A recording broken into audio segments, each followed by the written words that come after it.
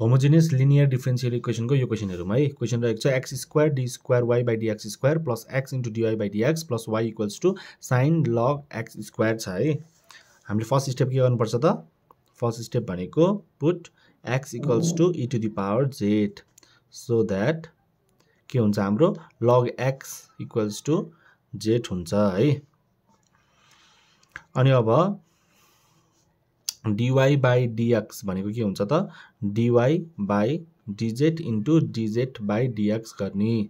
हामीले निकाल्नु पर्ने x square D square y by dx square छ एउटा, अर्को x into dy by dx छ है।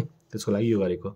अनि अब dy by dx equals to हेर्नु त dy बाई dz भयो इन्टु dz बाई dx भनेपछि हाम्रो z को ठाउँमा त log x राख्ने है। अनि d log x by dx भनेको हाम्रो 1 बाई x हुन्छ। log को डेरिभेटिभ 1 बाई x भयो। अनि अब क्रस मल्टिप्लाई गर्दा x लाई यता राख्दाखेरि x dy by dx equals to dy by dz हुन्छ। अनि d बाई dz भनेको चाहिँ हाम्रो के हुन्छ त? डेल हुन्छ है। भनेपछि x dy बाई dx भनेको हाम्रो डेल अनि बाँकी रह्यो y, डेल y भयो। त्यसै गरी x square D square y by dx square भनेको डेल माइनस 1 इन्टु y हुन्छ है। अर्को क्युब भएको भए के हुन्थ्यो त? अब del minus 1 into del minus 2 into y हुन्थ्यो। तर अब हामीले यो स्टेप नगरिकन डाइरेक्ट यो लेखेर यहाँबाट सुरु गर्दा नि भयो है। डाइरेक्ट यो लेखिँदा पनि हुन्थ्यो। अब यो जुन आएको छ डेल y र यो भ्यालु छ, यसलाई चाहिँ यो दिएको इक्वेसनमा लगाएर राखिदिउँ। Del minus 1 into y plus del into y plus y equals two sine लग x स्क्वायर छ है। साइन लग x स्क्वायर छ। अब यसलाई नि हामीले जेडकै टर्ममा लेख्नुपर्छ x लाई पनि है। भनेपछि साइन लग x भनेको हाम्रो e to the power z हामीले पुट गरेका छौँ। भनेपछि e to the power twice z। अनि अब यसलाई हेर्नु त y कमन लियो भने के हुन्छ? Del square minus del plus 1 into y equals to यहाँनिर के भयो हाम्रो साइन। अब लग र e छ भने यो क्यान्सल आउट भएर हाम्रो ट्वाइस z बाँकी भयो है। अनि अब यहाँनिर हेर्नु त डेल स्क्वायर माइनस यो र यो क्यान्सल आउट भयो, के भयो त? प्लस 1 बाँकी रह्यो। अनि into y equals two sine 2z। अब हामीले अक्जिलरी इक्वेसन लेखौँ है त। अब यो इक्वेसन हाम्रो केमा कन्भर्ट भयो त? Linear differential equation with constant कोफिसिएन्टमा convert भयो है। Linear differential equation with constant कोफिसिएन्टमा convert भयो भने चाहिँ अब अक्जिलरी इक्वेसन इज के हुन्छ? यति टर्ममा डेलको ठाउँमा m राखिदिने। Put del equals to m के हुन्छ? m square plus 1 equals to 0 हुन्छ। m स्क्वायर भनेको माइनस 1 हुन्छ। m भनेको plus minus root under minus 1 हुन्छ। हाम्रो i स्क्वायर भनेको माइनस 1 हुन्छ है। भनेपछि m equals to plus minus root under i square लेख्न पाउने भयो, प्लस माइनस i। त्यही भएर हाम्रो m भनेको के भयो त? प्लस माइनस i भयो, इमेजिनरी भयो है। अब यसलाई केसँग कम्पेयर गर्ने त? m equals to alpha plus minus beta I सँग कम्पेयर गर्ने। अल्फा भनेको त यहाँ केही छैन, 0 भयो अगाडिको हैन। अनि बीटा भनेको चाहिँ हाम्रो 1 इन्टु आई भनेपछि बीटा भनेको 1 हुने भयो। Alpha equals to 0, beta equals to 1 भयो है। अब इमेजिनरी केसमा अब कम्प्लिमेन्ट्री फंक्सन फाइन्ड गरौँ। कम्प्लिमेन्ट्री फंक्सन भनेको के हुन्छ त? अब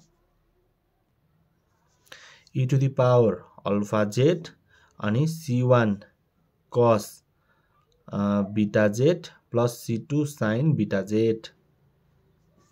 है। z को फंक्सनमा भएको भएर सबै z राख्ने है। e to the power alpha भनेको 0 इन्टु z भइहाल्यो। c1 cos बीटा भनेको हाम्रो 1 छ भनेपछि cos z plus c2 sin z हुने भयो है।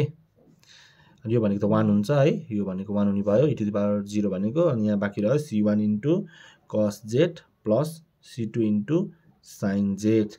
तर लास्टमा हामीले निकाल्नु पर्छ के त? x को फर्ममा निकाल्नु पर्छ। c1 cos अब z भनेको हाम्रो के हुन्छ? log x हुन्छ, log x है। अनि प्लस c2 sin z भनेको log x। हामीले अगाडि हेर्नु त z भनेको log x है।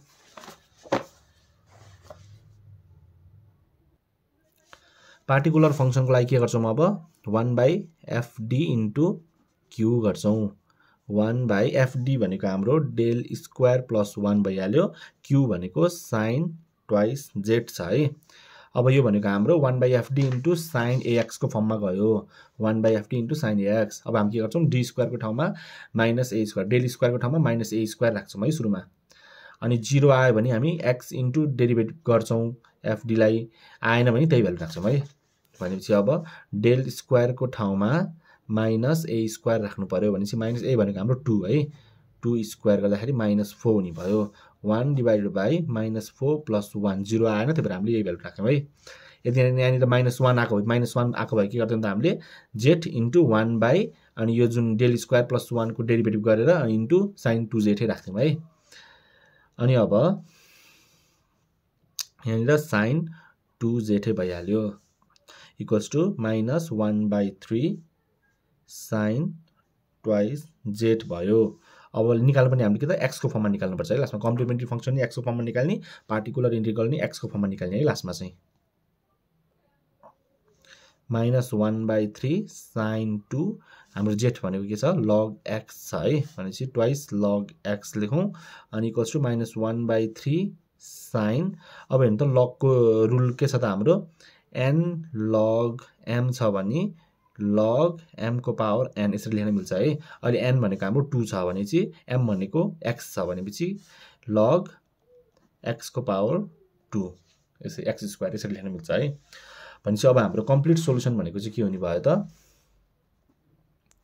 कम्प्लिट सोलुसन भनेको y equals to complementary function plus particular integral हुने भयो। कम्प्लिमेन्ट्री फङ्सन भनेर हाम्रो c1 cos log x plus c2 sin log x आएको छ है। अनि त्यसै गरी पार्टिकुलर इन्टिग्रल भनेको अहिलेको यो भइहाल्यो -1/3 sin log x स्क्वायर।